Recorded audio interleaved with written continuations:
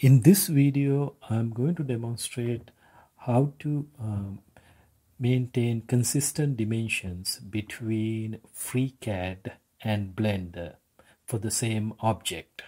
Now, this is important because when you design in FreeCAD, you want it to be precise in size, so that if you are making the part, you can you have to have the precise dimensions. Now when you take it to Blender, if you are to change, somehow it is changing, then you need to figure it out how to maintain the same consistent dimensions between FreeCAD and Blender. So here is a table I created earlier. So I'm in start menu, so I'm going to go to, let's say, part, and take one measurement just to show what the size of this table is, overall size. So let's say okay, let me go back here.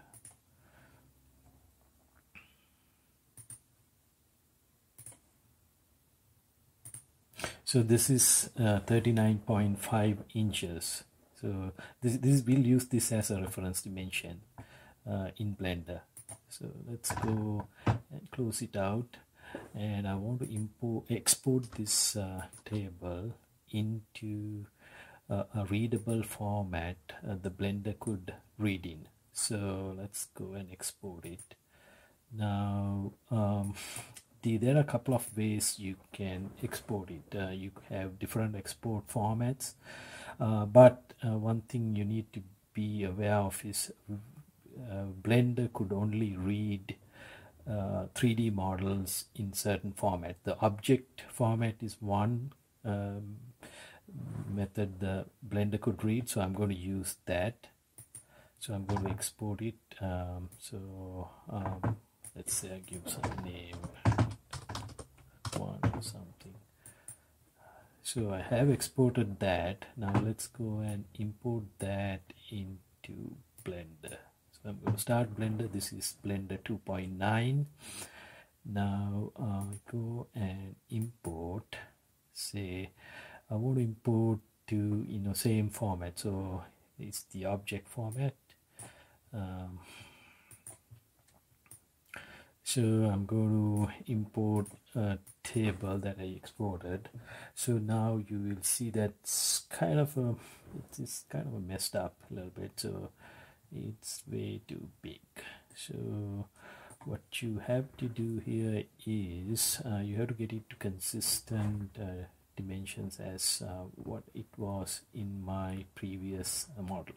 Now in FreeCAD it was 39.5 inches.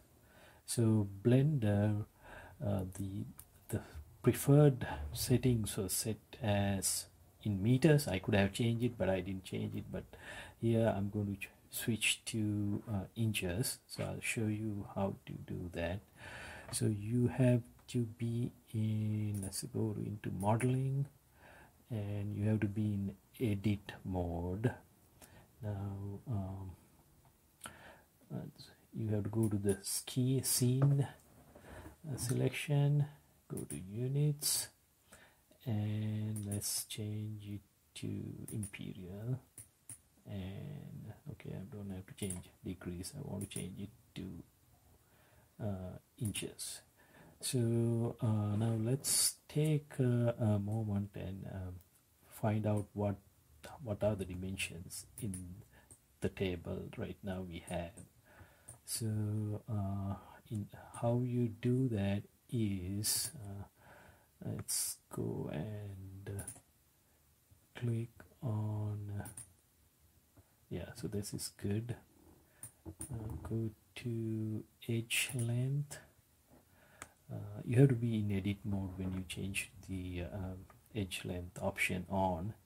Now I want to measure a dimension of this tabletop.